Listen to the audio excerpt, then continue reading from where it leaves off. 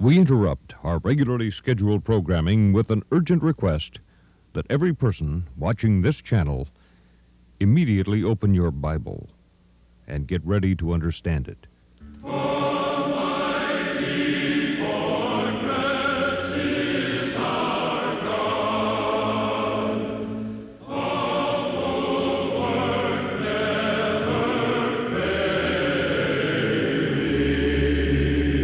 Welcome to The Way, the Truth, and the Life, a program designed to help you better understand your Bible.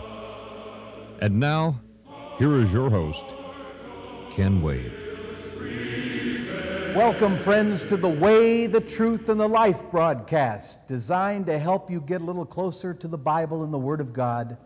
And that will mean if you open your Bible with us today, you'll be a little closer to your Maker and know more about what He's about to do here in planet Earth. Did you know that God has a plan?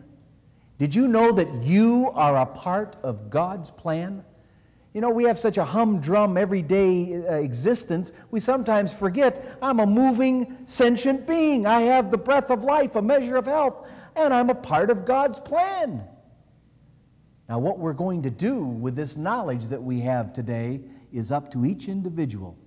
But we're about to enter into the Holy Word of God. So get your Bible, open it up, and read with us, if you would, the words of our Master Jesus in the 23rd chapter of Matthew. May I precede this by saying,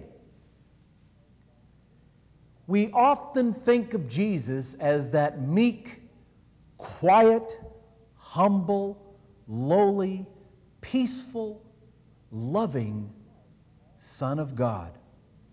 And Jesus was all of those things. We don't always picture Him the way we're going to learn about Him now. His ministry held not only peace and love and righteous living and teaching and doctrine, but He also had judgment in His ministry. There was a point in His ministry where He took and made a scourge of cords and made a whip and went into the temple, which was supposed to be a house of prayer, and He overturned the tables of the money changers because they were making profit in the house of God, in that holy temple in Jerusalem. And Jesus said, "My Father's house shall be a house of prayer." Isn't it written that way? So He took that whip and He started whipping people. Now, we don't usually think of the wonderful Lamb of God as having that side of His character, one of judgment and execution of that judgment. But dear friends, what we're about to read in Matthew 23 will certainly show the side of Jesus where He judged rightly so and told the truth. Matthew, the 23rd chapter, starting with the very first verse. Then spake Jesus to the multitude and to His disciples, saying, The scribes and the Pharisees sit in Moses' seat. All therefore whatsoever they bid you observe, and that observe and do. But do not you after their works, for they say and they do not. In other words, do as the religious leaders say, but don't do as they do, is what Jesus was saying. The scribes and the Pharisees were the religious leaders of His day. Imagine if one of those religious leaders were listening to what Jesus had to say. And He goes on to say, For they bind heavy burdens and grievous to be borne, and they lay them on men's shoulders, but they themselves will not move them with one of their fingers. These religious leaders were delegators, the higher-ups, the clergy. But all their works they do for to be seen of men, for they make broad their phylacteries and enlarge the borders of their garments. And they love the uppermost rooms at feasts and the chief seats in the synagogues. Oh, I'd like a front row seat if you don't mind. I'm a reverend. Jesus said they love greetings in the marketplaces, and to be called of men, Rabbi, Rabbi, Master, Master. Be ye not called Rabbi, verse 8, for one is your Master, even Christ. and all you are brethren. Did you get what Jesus said? Don't have clergy and laity. All of you are brethren, dear friends. This big thing of clergy and laity. Who ever started that? You want to know who? The Roman Church back in the Dark Ages. They had a clergy who owned property and taxed the poor and were in with the politicians and they were in with the civil power, church-state system. And the poor laity were the common, ordinary working folks who had to give to them. No such thing as clergy and laity in my Bible, folks. Look at verse 9, chapter 23, Matthew. Read with me. Call no man father upon the earth, for one is your Father which is in heaven. In other words, don't call someone on earth by title your spiritual father. He's not talking about earthly, literal fathers. He's talking about spiritual leaders here. Don't call people your master. Don't call people father. Sound familiar? You know how many priests are called father today? Oh, hello, Father. They have that reverence. Oh, yes, dear friends. They even call the big one the Holy Father. Excuse me. There is no Holy Father but our God. Read it one more time. Maybe it'll sink into the hearts of people who do this every day. Verse 9, chapter 23 of Matthew, Jesus Christ said, call no man father upon the earth. That's a command of Jesus Christ. For one is your Father which is in heaven. Neither be ye called masters, for one is your master, even Christ. But he that is greatest among you shall be your servant. And whosoever shall exalt himself shall be abased, and he that shall humble himself shall be exalted. Oh my. How the leaders of great churches and countries wanted the honor and respect and reverential treatment. Hello, Reverend. Where did the name Reverend come from? The Bible says God is our Reverend. Since when do we call a man Reverend? I don't know. It started in the Dark Ages and we're still doing it. Whosoever shall exalt himself shall be abased. You know what abased means? Humbled. God is going to abase these people who exalt themselves. And whosoever humbles himself, if we humble ourselves, we will eventually be exalted. Jesus was exalted to the right hand of God. Why? Because he humbled himself, took upon him the form of a man. But woe unto you, scribes and Pharisees, hypocrites, for ye shut up the kingdom of heaven against men. For ye neither go in yourselves, neither suffer ye them that are entering to go in. Woe unto you, scribes and Pharisees, hypocrites, for you devour widows' houses, and for a pretense make long prayer. Therefore you shall receive the greater judgment or damnation. Woe unto you, scribes and Pharisees, hypocrites. Now we're beginning to see how Jesus is talking. We thought he was a quiet, meek little lamb. Well, there was a time when he was a quiet lamb. When he was led to Calvary, he didn't say a word. He was the meek Lamb of God. But when it came to telling the truth about the political and religious system of his day, especially the false religious church of his day, he told it like it was, friends. Woe to you, scribes and Pharisees, for you devour widows' houses. We have that going on today, folks. People will take the last dime of widows. Some of these television ministers wouldn't think twice about taking the little income of widows who are on Social Security. They'd take their last check if they could. Of course, they're making millions. But this is what Jesus is talking about. Devouring widows' houses for a pretense, making long prayer, for a big show. But you know what Jesus said? Those fake ministers of the gospel are going to receive the greater damnation. King James, the Bible, the margin of the Bible says judgment. In other words, they're going to come under judgment in the judgment day, much more severe than other people, because here are people that are using the Word of God to twist it and make money. And there's so much going on in this TV evangelism that is fake and phony and show business and money-making. It's enough to sicken the true people at heart.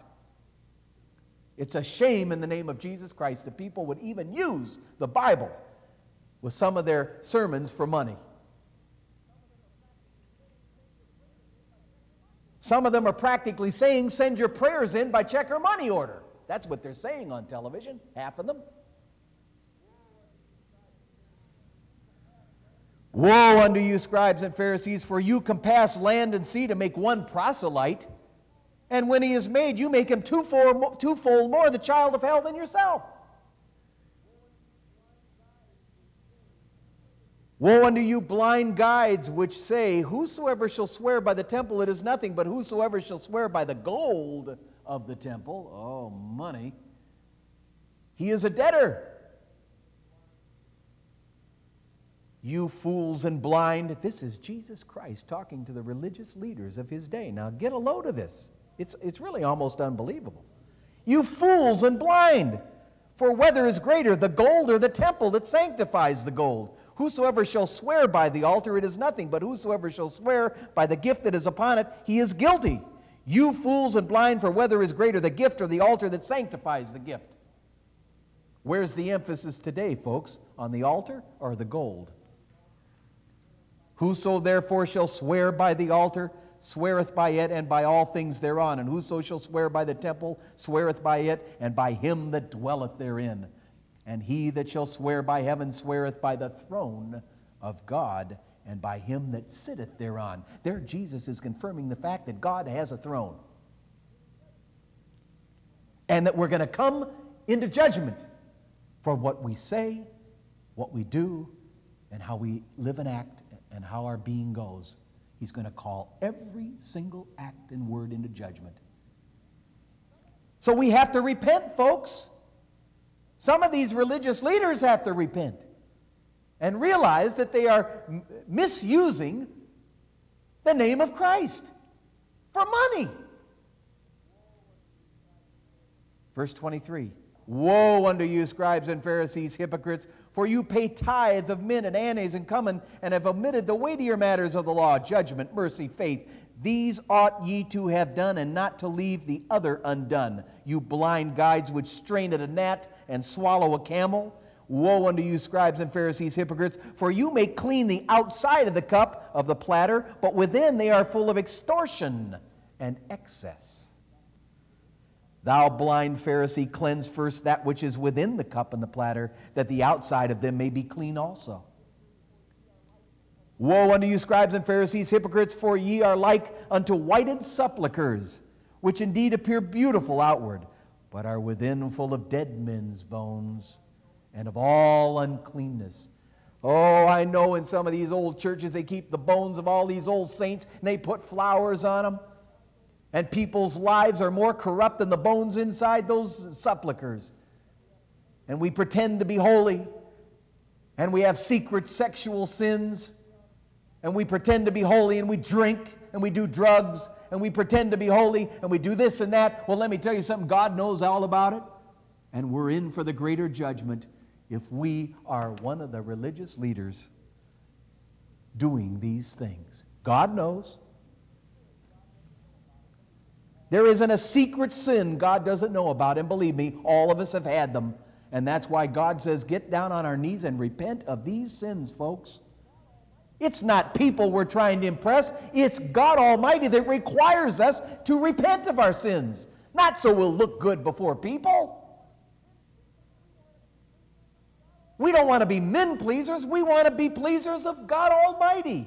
Through His blessed Son, Jesus, it's possible to receive forgiveness and have, through the blood of Christ, forgiveness. Matthew 23:28. I didn't write this. I didn't say this. These are the words of Jesus Christ, the very Son of God. Verse 28 of Matthew 23 says, even so ye also outwardly appear righteous unto men, but within you are full of hypocrisy and iniquity. Is it possible this is happening today, folks? You know it. Woe unto you, scribes and Pharisees, hypocrites, because you build the tombs of the prophets and garnish the sepulchres of the righteous, and say, if we had been in the days of our fathers, we would not have been partakers with them in the blood of the prophets. Wherefore ye be witnesses unto yourselves that you are the children of them that killed the prophets. Fill ye up the measure of your fathers, you serpents, you generation of vipers. How can you escape the damnation of hell? The Greek word damnation is judgment. The Greek word for hell is Gehenna, meaning final judgment, utter punishment, eternal judgment, eternal punishment. And do you know what Gehenna was?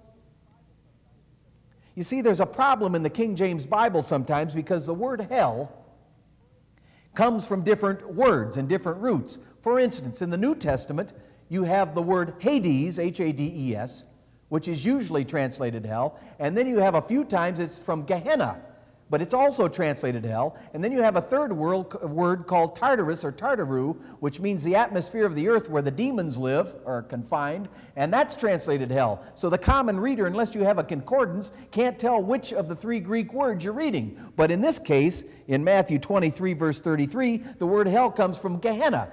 Gehenna was a garbage dump outside of Jerusalem, on the south side of Jerusalem. And the fires were kept burning there, and that's where they would pitch the bodies of criminals and all the garbage of the city, and it had a real stench and odor to it. And Jesus pointed to Gehenna and he said, that is where the religious leaders of his day are going to wind up, because Gehenna was a symbol of final, utter judgment and punishment. Not a place to live, by the way, but a place to utterly be judged and punished forever. Second death, it's called in the book of Revelation. Verse 34, wherefore, behold, I send unto you prophets and wise men and scribes, and some of them you shall kill and crucify. Notice what Jesus says. Wherefore, behold, I send unto you prophets and wise men and scribes. The religious leaders have had the best, but some of them you shall kill and crucify. And some of them you shall scourge in your synagogues and persecute them from city to city. That upon you may come all the righteous blood shed upon the earth, from the blood of righteous Abel unto the blood of Zechariah the son of Barachias, whom you slew between the temple and the altar. Verily I say unto you, all these things shall come on this generation.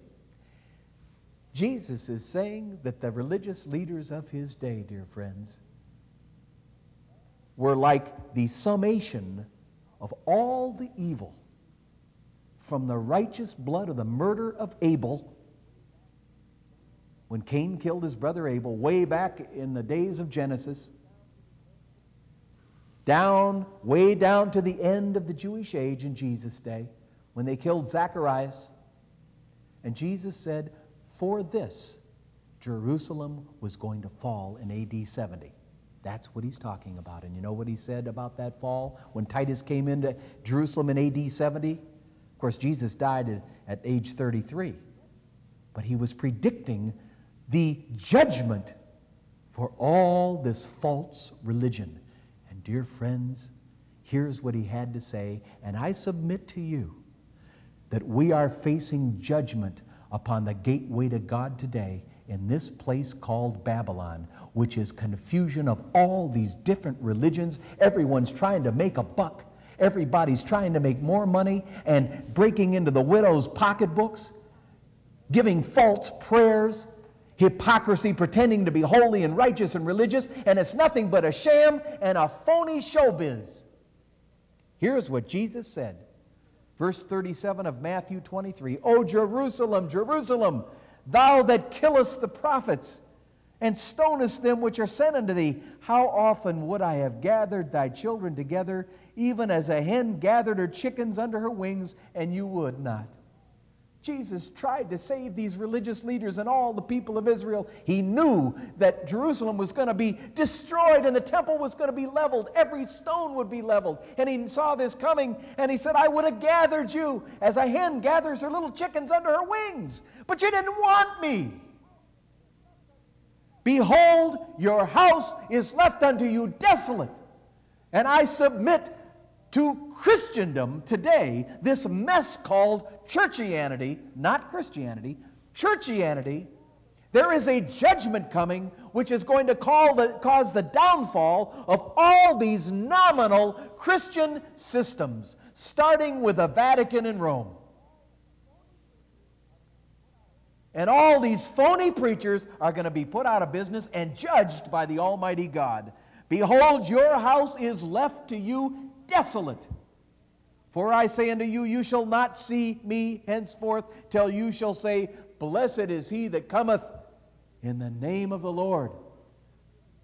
The Jew has been without Christ for nearly 2,000 years, and the day that they say, Blessed is he that comes in the name of the Lord, will be the day that Jerusalem is returned to favor of God. And that day is coming, praise God, in that kingdom which is right around the corner.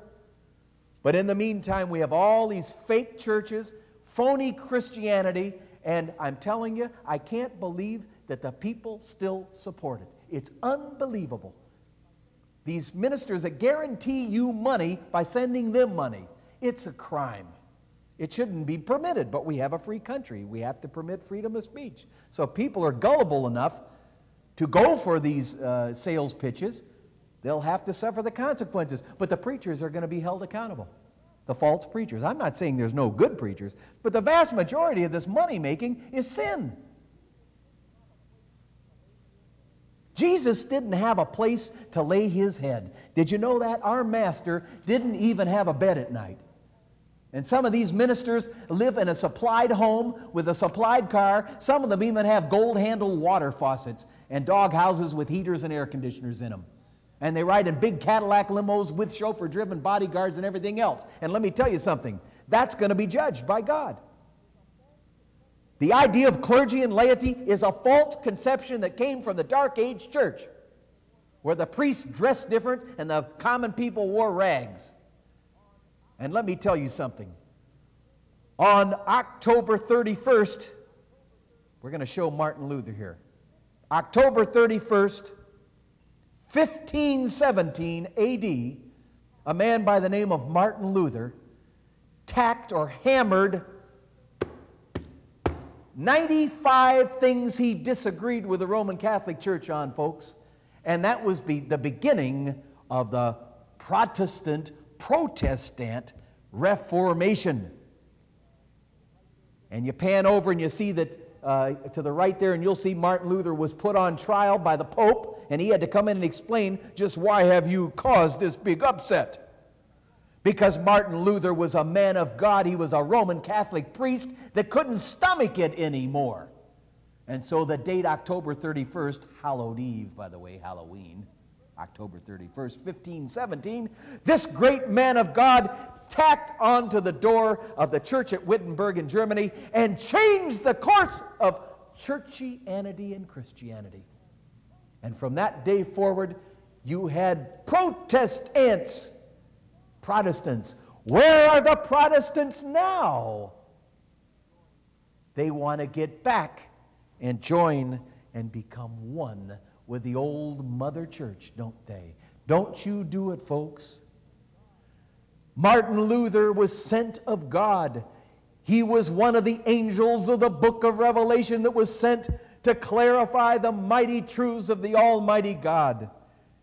Dear friends, October 31st, 1517 will never die in the hearts of the true Christians. That man had to run for his life and hide out in a castle. And you know what he did while he was hiding out? He translated the Word of God into the German language, got it out of the old dead language of the Latin language, which the Catholic Church had kept chained to the priests, wouldn't allow people to read their Bibles, and Martin Luther freed people from the Dark Ages.